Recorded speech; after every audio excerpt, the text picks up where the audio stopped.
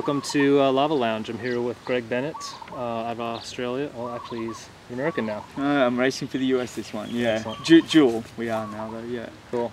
Yeah, I've been a journalist covering races and that you've been doing for many, many years, from ITU to non-drafting, Olympic distance, and you've kind of been moving up the step ladder, and now this is your first time doing the Hawaii Ironman. Tell me a little bit about your excitement doing this event that's got a lot of legend and lore. Yeah, you know, it's for me this is really exciting stuff. You know, I got into the sport in the mid-'80s.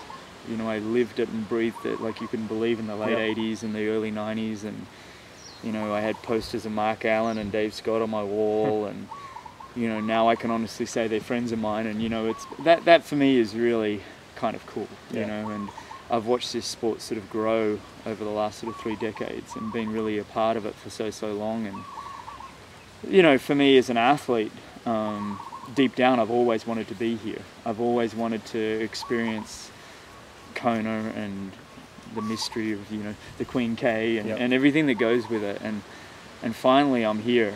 And I think I would have been here sooner, but I think I was very fortunate as an athlete to find out my gifts as an athlete were sort of at the shorter distance. And, you know, so I kept my focus on that sort of career for the longest time. And, you know, last year Ironman reached out to me after I won the 5150 championship, the Hy-Vee event, which was a super payday. And then on top of it, they said, look, you know, we'd love to have all our champions at our major events, and we'd love to have you in Kona. And you know, we just need you to validate. So I went and did an Ironman at the start of the year in Melbourne and got through it in about 9 hours. And, you know, I would have liked to have maybe gone a little quicker there. But it was a very good first sort of feeling of what this is all about. And then, you know, this year I really reached out to 2 people. I reached out to Greg Alexander and Mark Allen. And when I sat down with Mark originally, we kind of laid out a bit of a plan, and this was already in April, May, and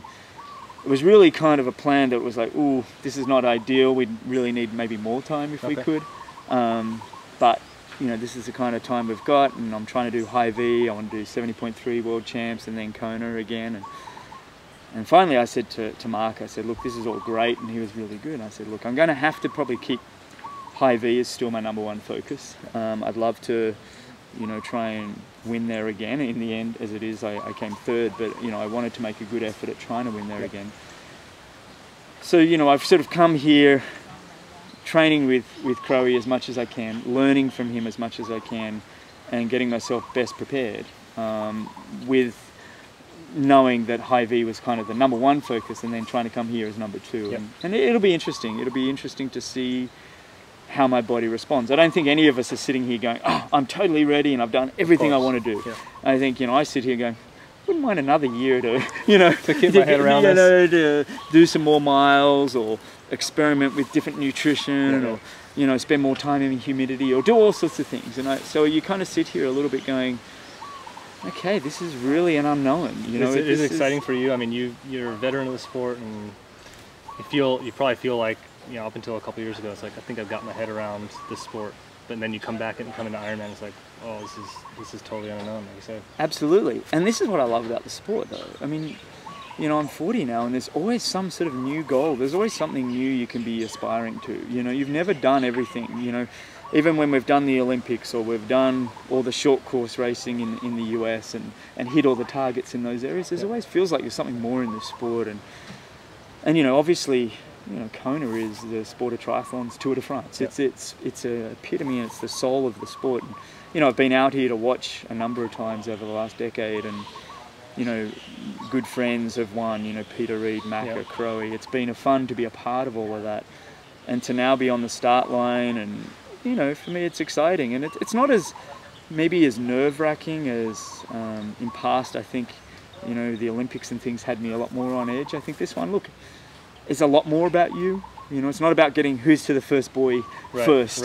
You know, and it's so intense. This is like, okay, you've got to be on. You know, the first third of the swim, the first third of the bike, first third of the run are going to set you up for those categories. You've got to be on in those instances, but it's really deep down about the individual. You know, it's still a race, and I have to keep telling myself it's still a race. You know, but It's still a day too. It's a day, Yeah. and this is where, you know, I look and it's remarkable how quick these guys go. Yeah. I mean, last year I wrote Crowe, you know, who's been a long-time friend for 20 years, and I actually wrote him an email and I said that was probably as close to perfection of a race I've ever seen, whether that's short course or Ironman or anything. I think the way he raced last year blew me away. Yeah. He was well positioned in the swim, his transitions were good, his bike was extraordinary. Well, you know, and then get off and run a 244 off that strong bike, incredible bike. Yeah. It was just an amazing year to watch Yeah. last year, and you know, that's why this year I'm like, what else? I think he's tired of me asking me questions. You know, I'm out the other day. It was myself and Tim O'Donnell and Crowe. We were on a long run, and if it wasn't me asking him questions, it was T.O. asking him questions. And what else? And what happened last year? And I think we're far worse than most amateur age groupers out there that are asking all the questions. But like, and what else? And to his credit, you know, Crowe is the incredible champion that he is. He's just been giving you all the unbelievable. Cool. And I'm like, why are you giving me so much information? You don't rate me at all? What? No, it's not like that. But it's been a really good learning lesson from him. And you know, for me, my ideal goal is I just love to be a part of the race. Yeah. In the sense that I want to be up there. Yep.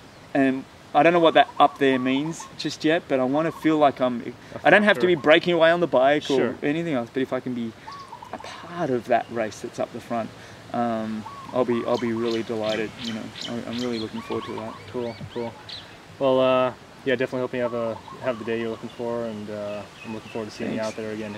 Having covered you for years and years, it'll be fun to see you out there playing with the big boys out on this course. I'm really looking forward to it. It's going to be an experience. Cool. Yeah. Greg, thanks, man. Thank you. Have a good one.